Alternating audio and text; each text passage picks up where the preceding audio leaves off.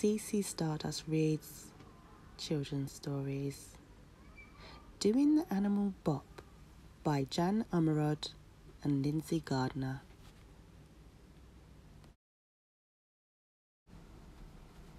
If you like to dance and you sometimes sing, why don't you do the animal thing? Put your heels together and waddle along. Go croak, croak, croak. It's the penguin song. High stepping knees and feathers that bounce, flim flam flatter to the ostrich flounce. Just like a snake, you can slither along with a hiss and a wriggle. You can sing this song. Jive and jiggle, just don't stop. Jump and wiggle to the monkey bop. Kick those legs like the donkeys do. Then go hee-haw, hee-haw, too. Wave one arm, stomp your feet. Trudge along to the elephant beat.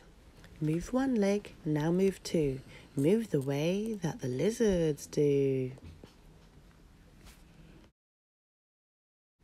A chicken can peck and a chicken can cluck, but I think it's more fun being a duck. The duck does a waddle on his flip-flap feet, so swing your bottom to the quack-quack beat. Grunt and groan, stomp, stomp, stomp, roar and rage, it's a rhino rump. All the cow can do is chew, so let's end up with a great big moo.